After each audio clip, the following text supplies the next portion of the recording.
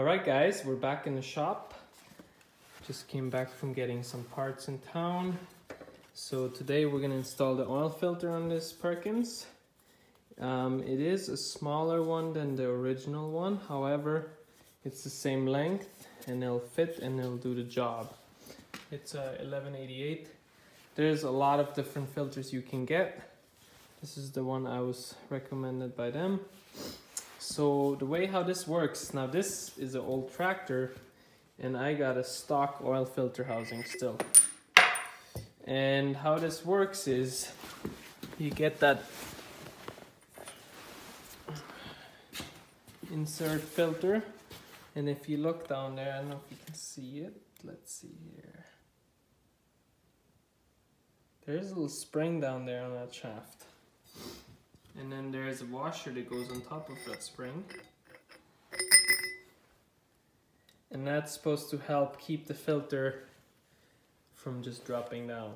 So then the filter goes down like this.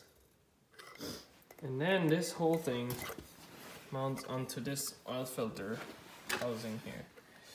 And there's a bolt on the top, right there.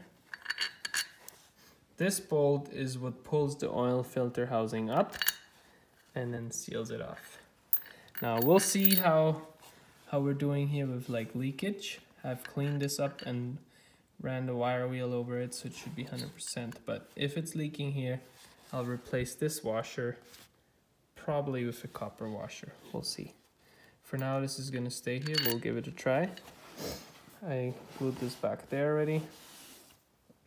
And there is upgrade kits where you can get this part new.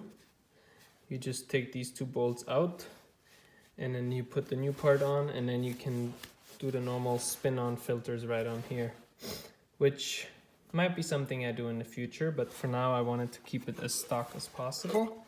So this is why we have this thing. And if you look here carefully, it's really hard on the video to read it, but it talks about what kind of oil you should use at what temperature ranges. It's really old. This is probably the original sticker from when they first printed this thing. I'll see, maybe someone knows.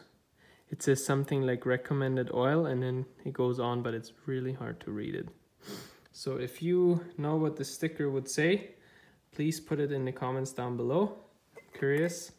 And if you guys have any suggestion on this, please let me know. Yeah, we'll see. I'll mount this on and then we'll keep going here. We have a couple things left to do, and I can't wait to get this thing started. So I should have most everything here now. It's just a matter of having time to put it together, and then we'll be cruising.